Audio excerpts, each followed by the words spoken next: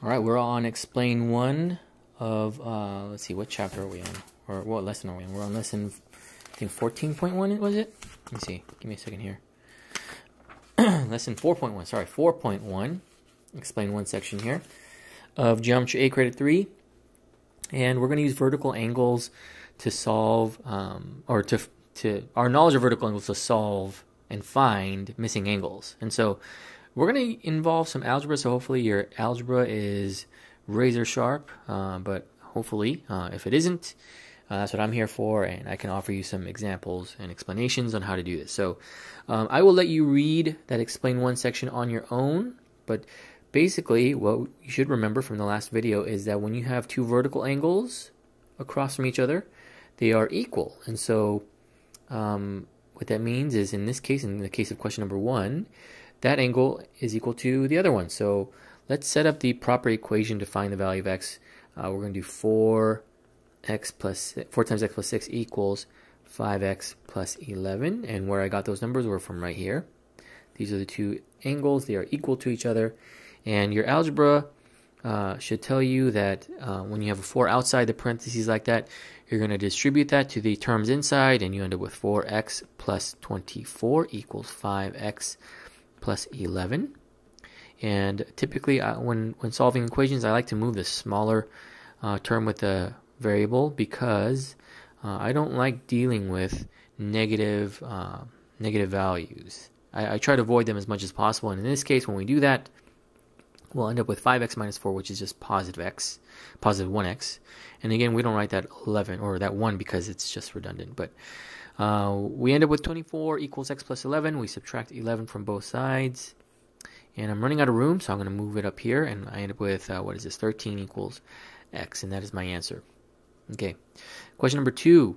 Don't get this confused. These are brand new values. It has nothing to do with that thing up on top, that drawing up on top. So we have two vertical angles. One is 58 degrees. The other is 3x plus 4 degrees.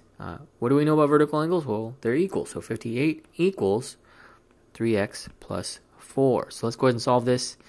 There's variables only on one side, and there's no like terms to combine. So I'm going to subtract 4 from both sides. I end up with 54 equals 3x divided by 3. Which is the coefficient in front of that variable. And you should end up with 18 equals x, right? So the value of x equals 18, okay? One more question, question number 3. The measure of two vertical angles are given by these expressions. And again, we know that vertical angles are equal, but there's two parts to this question, right? We find that we need to find the value of x, but we also need to find the measure of each angle. And the nice thing is, since vertical angles are congruent, you only have to find one because the other one is going to be the exact same value. So let's set up this expression again, or this equation again, and so we should get x plus 3. Oh wow, I don't know what's going on with the 3. X plus 3 equals 2x minus 7. Again, I like to move the smaller variable. 3 equals x minus 7. Add 7 to both sides. To isolate the variable, we get 10 equals x. Okay, so there's one part of my question. The next part, I have to find the measure of each angle. Well, I'm going to use the easier one, right? That looks pretty easy. Since I know x equals 10 plus 3, it's going to be 13 degrees for both angles, since they're vertical and they're congruent. Okay. Explain 2, we're going to do the same thing we did with the vertical angles, except we're going to use our knowledge of supplementary and complementary angles. And just in case you forgot, complementary angles equal 90 degrees. Supplementary angles equal 180. You can read that example if you want.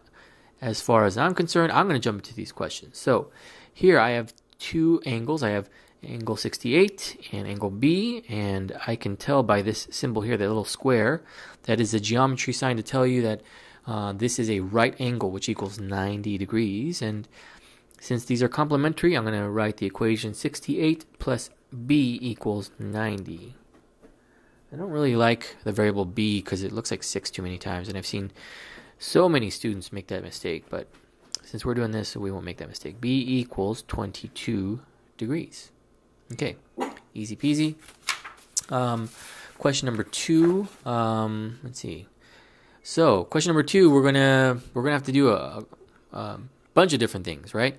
We have to find x, y, and z. And I'm going to actually color code this just so we keep everything straight. But basically, we're going to start with x. And to find x, we know that 40 degrees, x, and 25 degrees are all on this line here.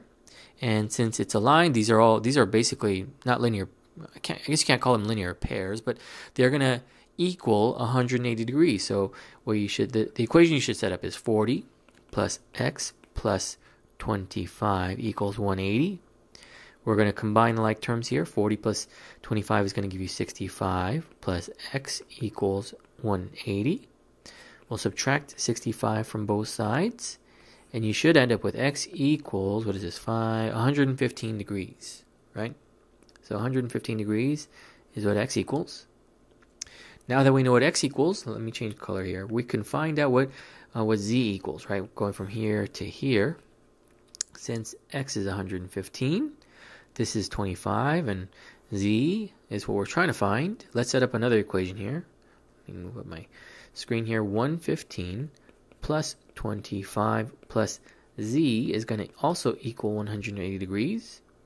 So let's combine these like terms. I end up with 140 plus z equals 180. I'm going to subtract 140 from both sides, and you end up with z equals 40 degrees.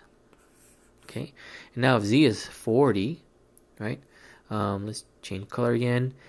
Z plus y is another linear pair. So since we know z equals 40, 40 plus y is also going to equal 180. Subtract 40 from both sides. You end up with y equals 140. Okay, so, 3 separate equations, but hopefully if we do them one by one, these should have been pretty easy to understand. And so that was question 2. Question 3, find the measure of AEC and BED. AEC is right here. BED is right here. And so look at this. They are vertical angles. They are congruent. So if you find one, you found the other. So let's go ahead and solve for x, right?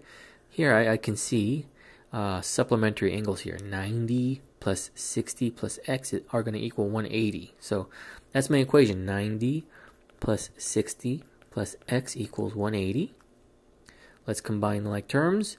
150 plus x equals 180. Subtract 150 from both sides. We end up with x equals 30.